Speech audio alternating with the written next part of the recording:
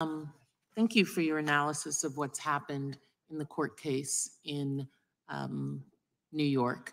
And Judge Wilson, it's good to see you here. I just wanted to give a shout out to a fellow Bronx District Attorney alum as well. Thank you. Um, I did want to state for the record, this discussion about homicides in New York City and the lack of prosecutorial action by the district attorney in the county of New York, that Mr. Bragg's first year in office, shootings in Manhattan declined by 20%, homicides declined by 16%. And the data from the NYPD shows that the rates of virtually every index of crime are lower in Manhattan for the first quarter of 2023 than they were at the same time last year. So while we may not like him having prosecuted former President Trump, I think it's false to say, based on the data, that Manhattan is suffering from a rise in violent crime. That is not, in fact, factually the case. Would we like to see it further? As a born and raised New Yorker, of course. But what it is not right now is a place with a crime spree.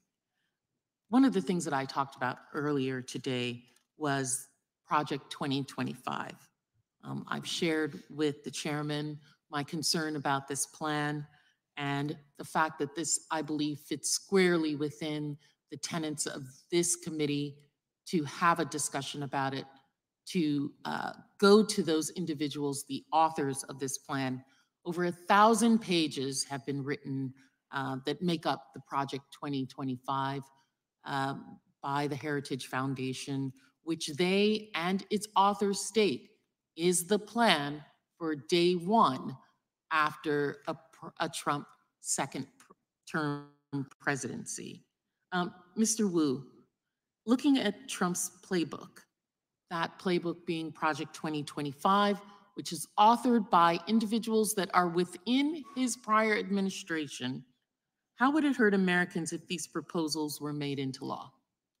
I think one way that I've touched upon is the removal or decimation of the career civil servants, I think is very dangerous. Of also some of the other examples, the idea of removing the general counsel at the FBI to replace that with a political employees counsel. Again, you lose the experience and the context of that position. And similarly, trying to do away with the 10-year term for the FBI director, which is there to ensure that they can be in place over the course of different administrations. I think all of those, particularly at the Justice Department, would gravely hurt the integrity and steadiness of the department.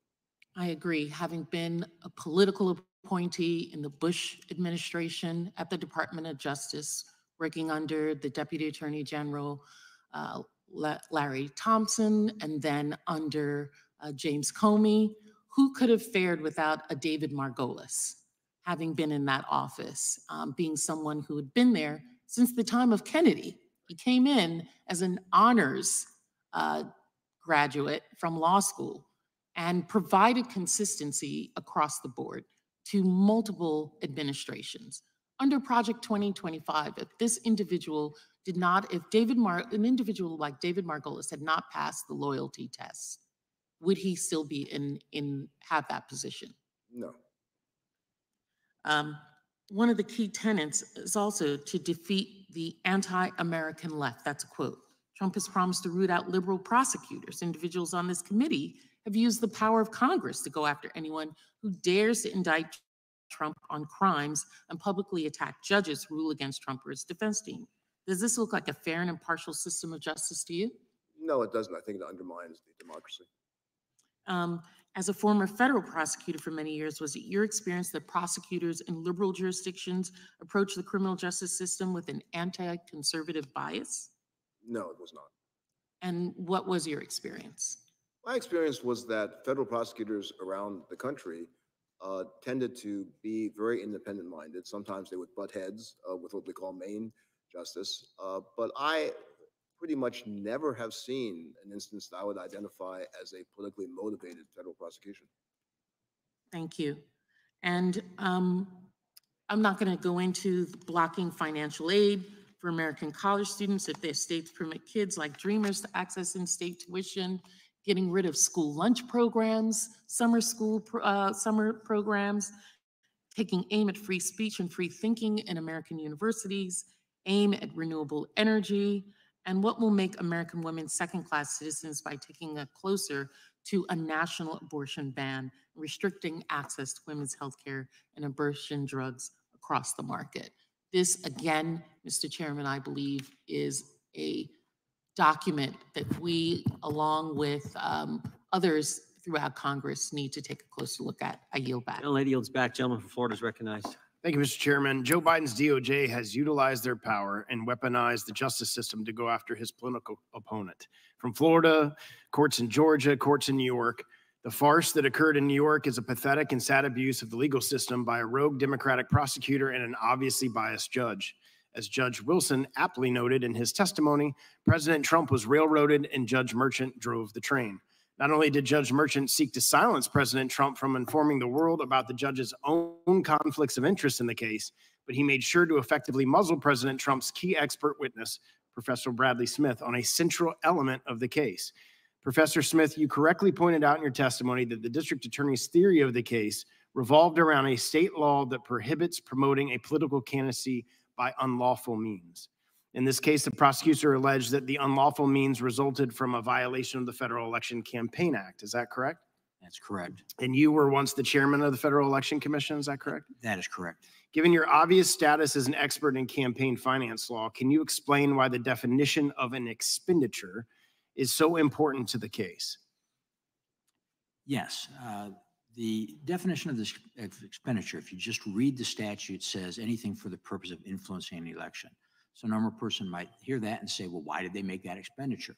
But if you read further into the statute, the provisions regarding personal use, and if you read the FEC's regulations and its explanation of those regulations, what is clear what they mean is for the purpose of influencing an election is not the subjective motivation of the spender, it's an objective motivation. So setting up a campaign headquarters, hiring a campaign manager, buying TV ads, printing bumper stickers, whatever else you do like that, that's for the purpose of running a campaign. But the mere fact that you do something that might be helpful to your campaign, like taking a weight loss program so you look better on the campaign trail, buying a house in New York so you can run for U.S. Senate from New York, settling complaints against your business in your private life, sealing your divorce records, those are not things that arose from your campaign. Those are things that people sometimes do anyway, and those would not be campaign expenditures. And were you allowed to provide any of that context to the jury through expert testimony? No.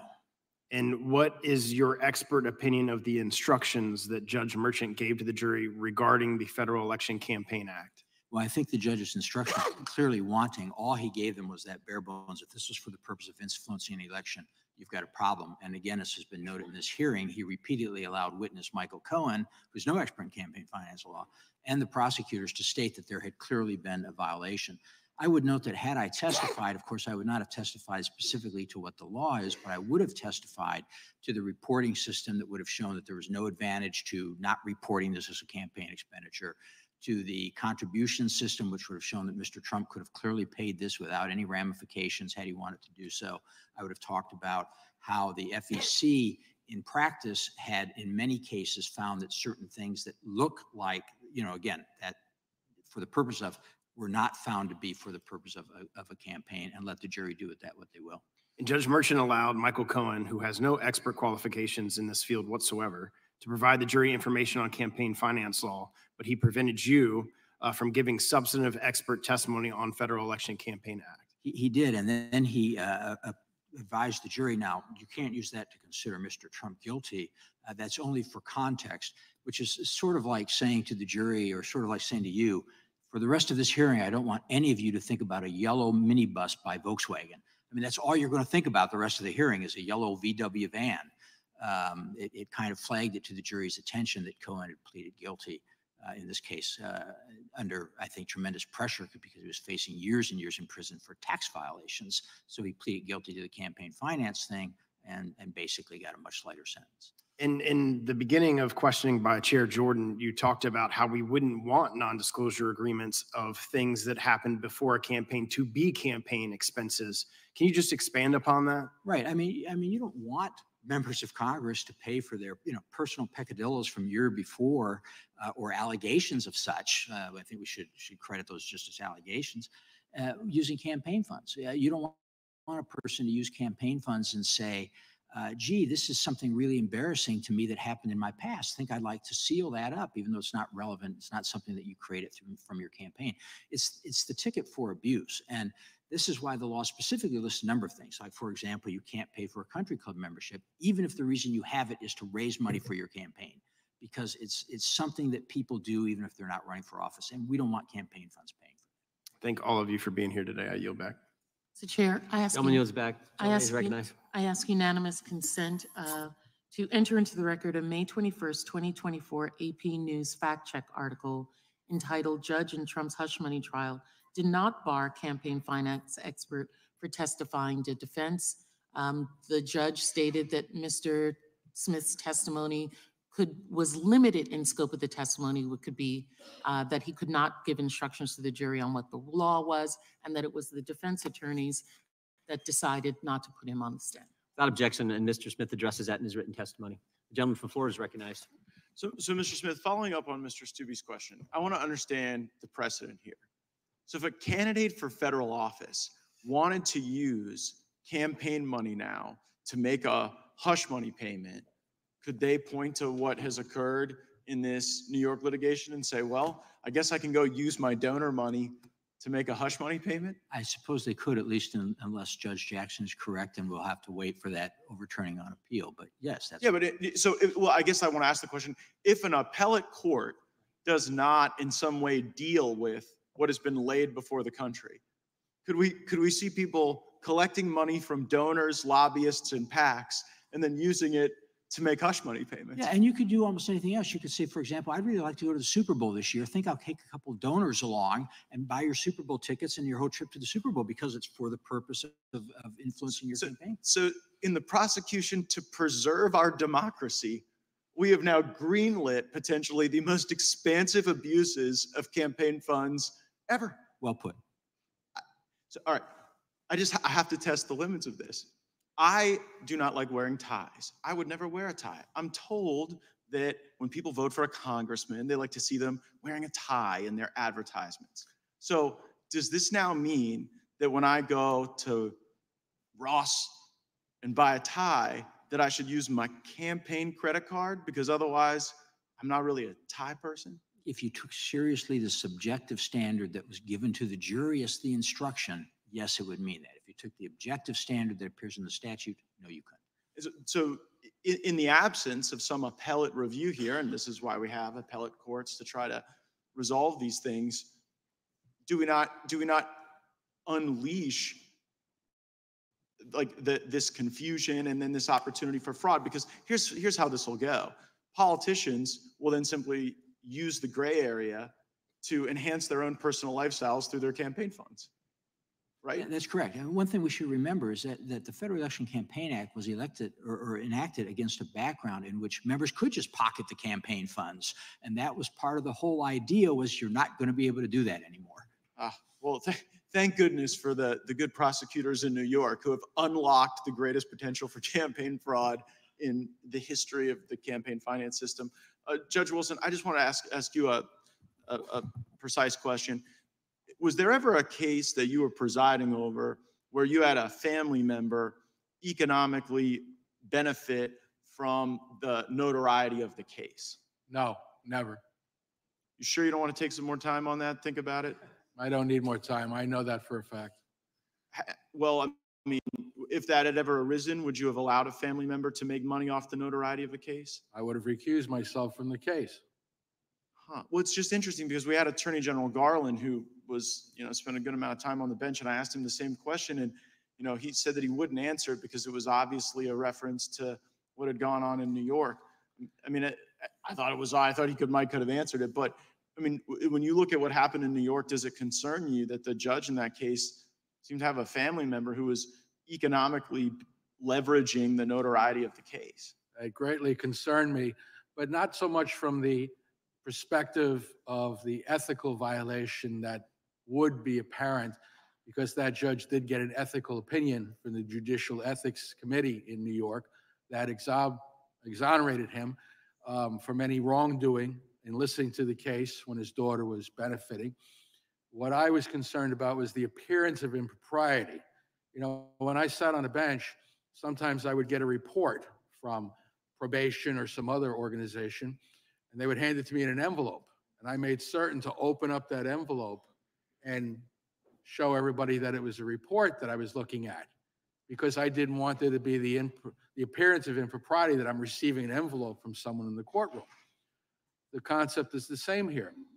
You're presiding over a case where your daughter is benefiting and where you've made political contributions in small amounts, but it's irrelevant, the amount. But you've made contributions to the political opponent of the defendant before you. These are the very essence of the appearance of impropriety. And I feel strongly that Judge Merchan should have recused himself on that basis. Just simple as can be, Mr. Chairman. Straightforward answer to a straightforward question. I wish we could have gotten that from the Attorney General. I yield back. Gentleman yields back. Mr. Chair, I ask unanimous consent to enter into the record articles that discuss that the ruling of the New York Advisory Committee on Judicial Ethics, which Judge Merchan took the judicious step of raising the issue with them about recusal, seeking guidance on whether he would have to recuse himself on the case, in which the committee ruled that there was no basis for recusal. Mr. Chairman, I'll object pending just where were the articles from? I will share, I'll give you a copy of those. Yeah, as soon as we have those, I'll withdraw my objection. Thank you. The gentlelady from Florida is recognized. Thank you, Mr. Chairman. I actually want to follow up on my colleague from Florida and his line of questioning. As Representative Gates pointed out, the judge's daughter significantly profited from this case to the tune actually of $93 million raised for her Democrat clients that include a member of this committee, Representative Goldman, I should point out and put on the record. But also authentic campaigns, of which Lauren Merchan, the daughter of the judge, she runs this firm, Authentic Campaigns, and was paid nearly $12 million for her work this cycle for her Democrat clients, and including $9.7 million by the Biden-Harris campaign. Now, I know that there's been a tremendous amount of discussion today about the severe irregularities of the case, some of the things surrounding jury instructions, but I want to talk about the financial motivations for the DA and the judge. So Judge Wilson, you just said that he got a waiver from Judicial Ethics Committee, and you were pointing out how just the appearance of any impropriety, it's to be taken very seriously.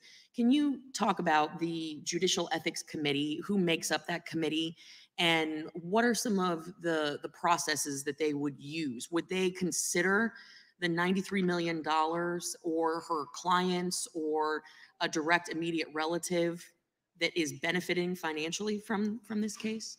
If you're asking me who makes up the committee, it's a combination of lawyers and judges who are selected by the Appellate Division of New York to hear issues that judges bring to them, asking whether or not they can act ethically in particular circumstances. I myself availed myself of that committee on several instances. When it comes to whether or not they should consider the amount of the contributions, I actually think the amount of the contributions are irrelevant because, as you recall, I said Judge Merchan shouldn't have made any contribution in any small amounts to political campaigns. That's based upon a prohibition of judges being involved in political activities, except if they're in a window period during their own campaign. At that time, then a judge's campaign may make a contribution to another campaign or to another political organization. But that's a strict requirement that it only be during an election when such a campaign is made.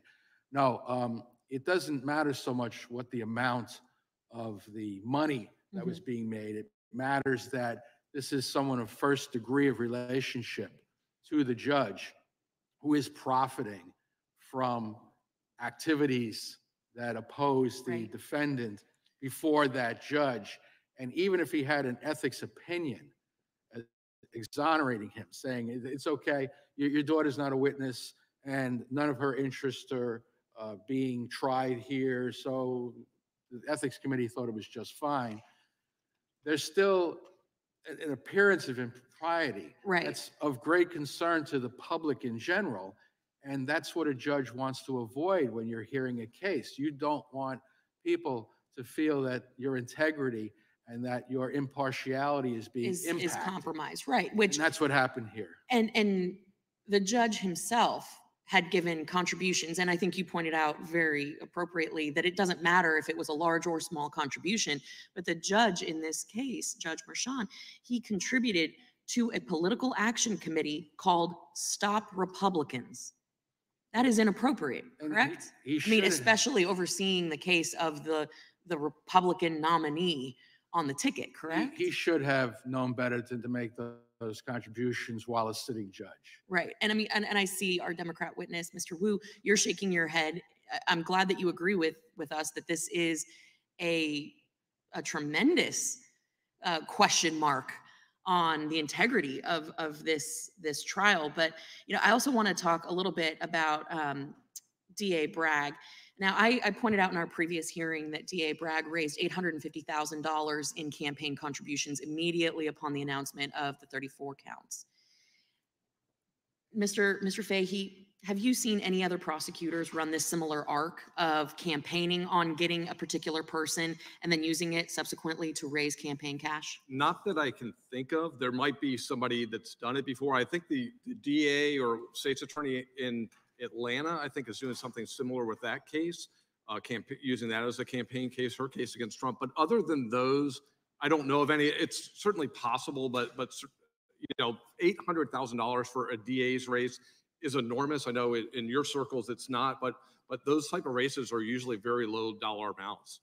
So it's safe to say that there's financial motivation in the campaigns by multiple different DAs and politicians to quote unquote get Trump, correct? At least a political financial motivation, Right. not necessarily personal. Correct. Thank you. My time has expired. I yield. Gentlelady yields back. Gentlelady from Wyoming is recognized. I think there are a few things that should be cleared up today. First of all, we are not a democracy. We are a republic. I think it's extremely important to remember that and to understand our form of government.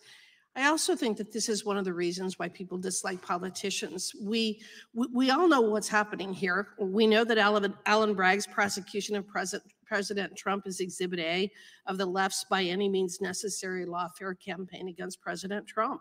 Alvin Bragg's prosecution of President Trump opened a dangerous Pandora's box of politically motivated prosecutions of political opponents.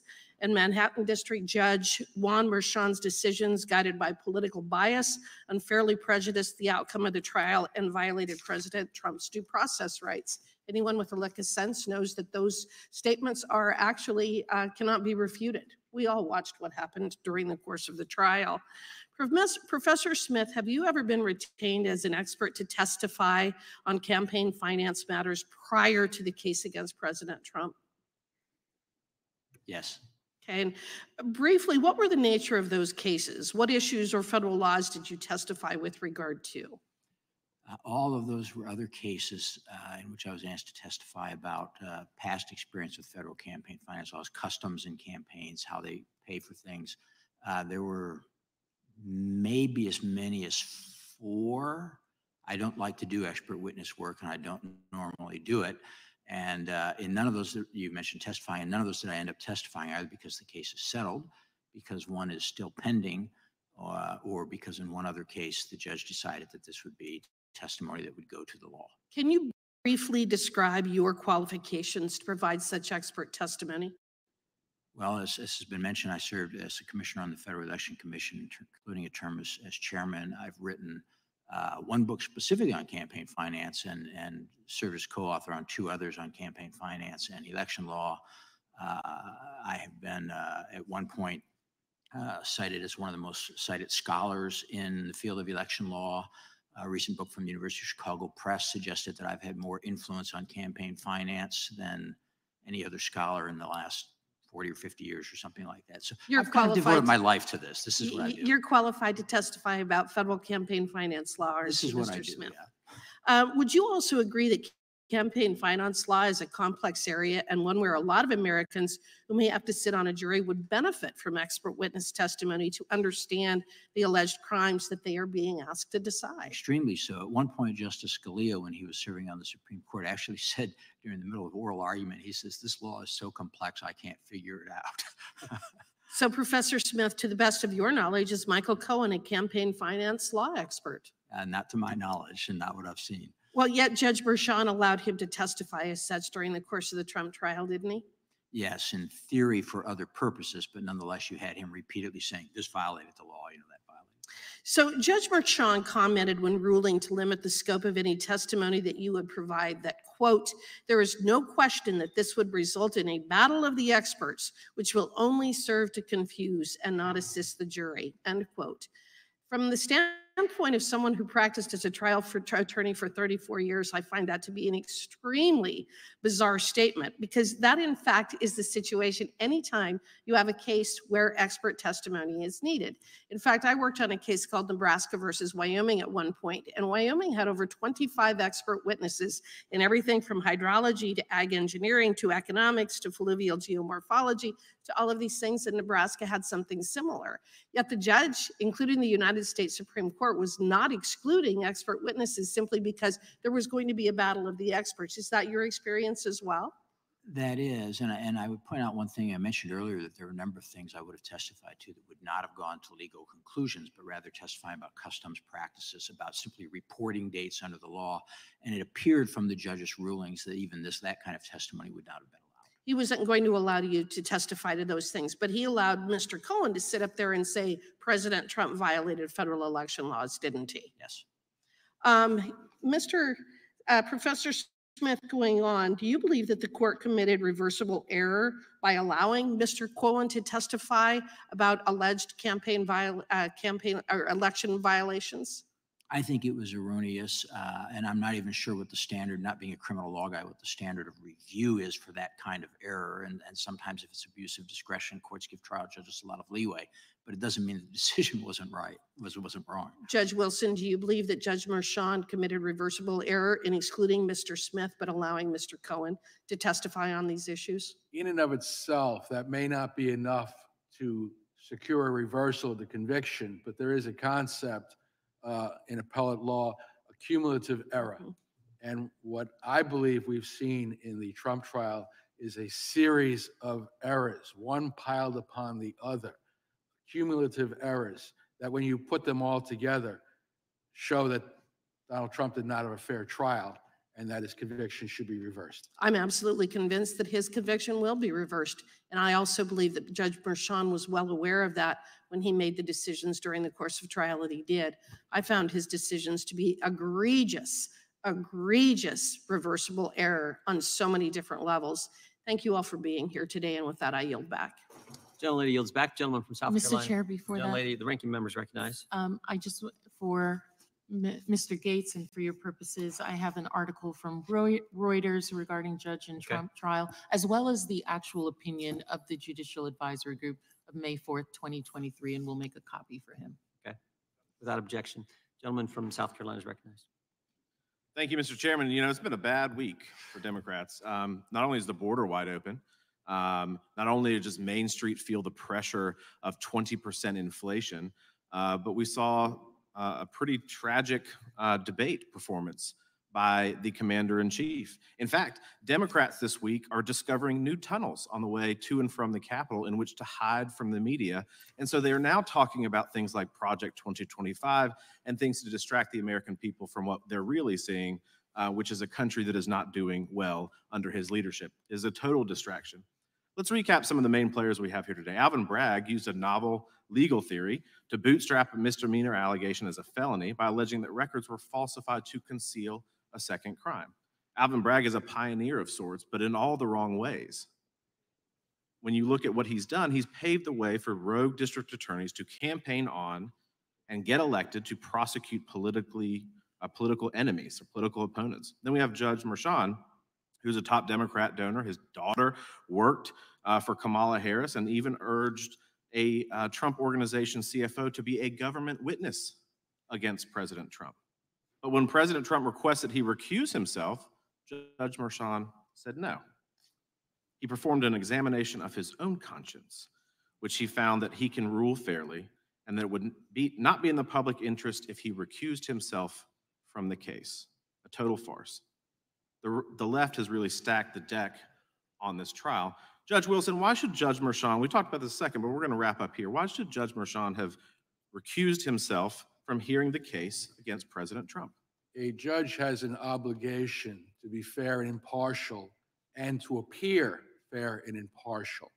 Now, Judge Merchan has the right to rely upon the ethics opinions that he received. He asked a question, he got the answer. But that isn't the end of the analysis. The judge has to also avoid the appearance of impropriety.